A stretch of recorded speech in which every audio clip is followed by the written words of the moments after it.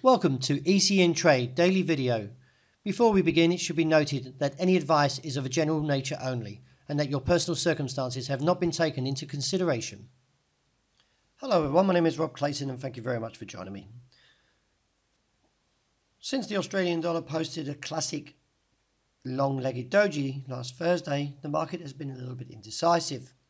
Still maintaining a cap around 79.95 to 80.20. Now sees a minor resistance coming in now at 79.60. It is viewed that the pressure on the Australian dollar will continue to the downside. After last week, the comments from the Governor RBA Guy Debelle did briefly weaken the Australian dollar to print a low of 78.75 as the RBA jumped in and dampened any hawkish outlooks from its minutes from last week. This week, the RBA will be keeping a close watch on the CPI. That is out on tomorrow. The forecast is at 4.4%. Previous was 0.5. So looking ahead, as I expect weakness to return, could see a decline to 78.85. Now, towards the support of 78.50, could on the short term see bids start firming up and could see a rebound from that level.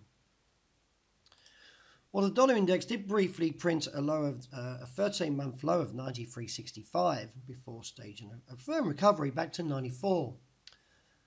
Now, with the euro briefly posting a high last recorded back in August 2015 of 116.84 overnight, the market is showing some weakness. If we're going to move through 116.15 today, that would give further scope to the downside at 115.30, with the uptrend now coming in at 114.70. The dollar yen overnight posts a classic long-legged doji on the bull side. Now, as you can see here, the market is actually maybe starting to form a base from 110.50. If the doji is a show of indecision from the bears, then a break above 111.65 today would give further scope to the upside to 112.40.50 and reassess from there. However, on the other hand, if we do break underneath 110.50, little support comes in until 109.30.50.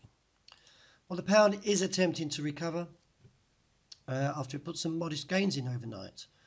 But however, I still expect the market to remain nervous due to the Brexit jitters with the fragile government that Theresa May holds, must negotiate with the European Union, which is expected to show no interest in providing any support to Britain as the divorce proceedings continue. It is viewed that policymakers at the Bank of England have been at odds over rising interest rates, with the next decision released on August the 4th. Should expect policymakers to hold to the benchmark rate at 0.25. Therefore, we should see resistance hold from 130.65 and the overall view down towards 129.65 to 128.70. Now, the gold also posts a doji overnight after rising to its highest level in 1 month. It did briefly touch a high of last seen in late June of 12.58. Right in front of that resistance of 59. Now, I do expect to see weakness maybe for the start of today due to the doji that's there. Support comes in now at 12.49 and still buying dips. Expect to see a base come in around 12.44. Now, a break above 59 will give a stretch up towards 64 to 70, but I do stress a little, the reason why I'm calling a pullback is the indicators are breaking down slightly. So do keep a close watch on that if you are holding long positions.